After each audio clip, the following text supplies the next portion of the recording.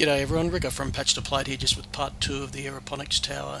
Here you can see growth on the tower. This is just yesterday. Fabulous growth. I mean, it's really exceeding expectations. Here's the manifold. You would have seen this in part 1 with the 2 taps in and out.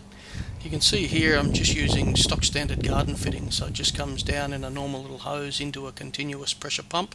This is just a pretty basic one, and an off-the-shelf tap timer. Now this tap timer doesn't give me the flexibility that I need, so I'll be changing this setup.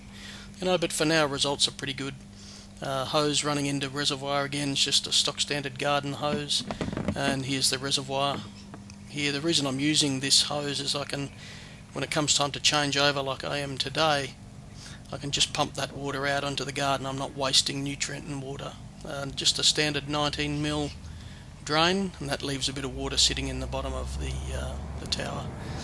Here we'll move around. You can see this input or output there, and here's the little 40mm caps that I'm using. So when I'm got a grow hole spare, I just pop one of the caps in. It keeps the water in, keeps the light out, gives me a lot of flexibility. I think I mentioned in the last video I thought I'd put too many grow holes in, but this setup really does give me a lot of flexibility. And you can see here, I've got different grow holes at different stages.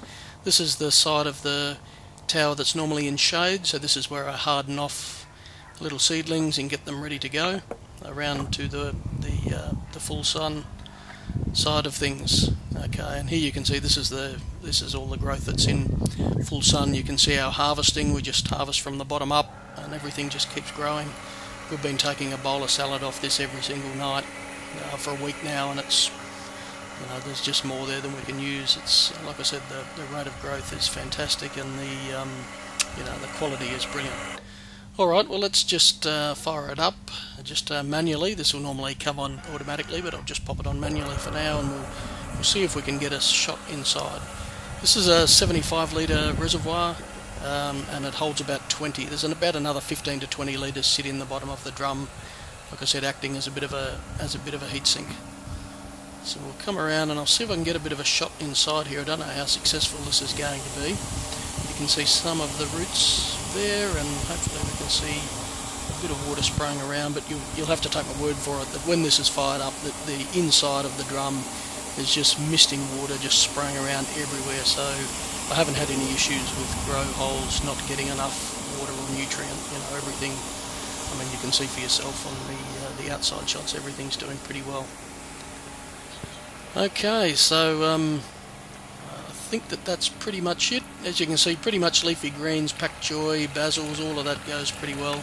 There's the water just draining out into the reservoir. It's just a continuous system, and I pretty much just change the water over once a week. It pretty much gets through that 75 litres. Here's my my little bubbling cloning system with some tomatoes in it. I'm going to do a short video on that in the next couple of days to show you how that works.